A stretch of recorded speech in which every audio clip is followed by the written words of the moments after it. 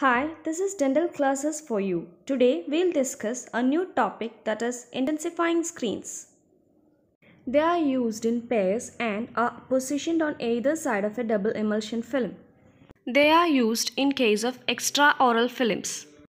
Those films are referred to as screen films or indirect films, as their film is placed in between two intensifying screens with the neck asset as shown in the image. Now, moving on to the composition of intensifying screens.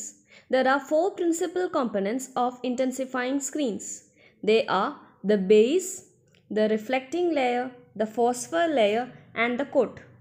The base of the intensifying screen is made of the same material as that of an intraoral film, that is polyethylene terephthalate.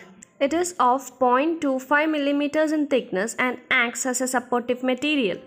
Now the reflecting layer. Reflecting layer is made of titanium oxide. It is present between the base and the phosphor layer. It helps to reflect light onto the phosphor layer, but it may also lead to unsharpness of the resultant image. Now moving on to the phosphor layer, it contains various radiosensitive salts. They include inorganic salts like calcium tungstate, zinc sulfide, zinc cadmium sulfate, etc. Due to the presence of these salts, the intensifying screens are also referred to as salt screens. These days, we also use rare earth materials like terbium activated gadolinium oxysulfide and thulium activated lanthanum oxybromide. Finally, the coat. Coat is made of plastic and has a thickness of 8 micrometers. It provides protection to the phosphor layer. It can be easily cleaned and is free of scratches and dirt. Now, moving on to the mechanism of action. Unlike direct film radiography, here the X-ray strikes the intensifying screen.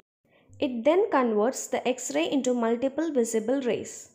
This visible light strikes the X-ray film and forms the image in less exposure. The main function of intensifying screen is to increase the sensitivity, also reduces the radiation exposure.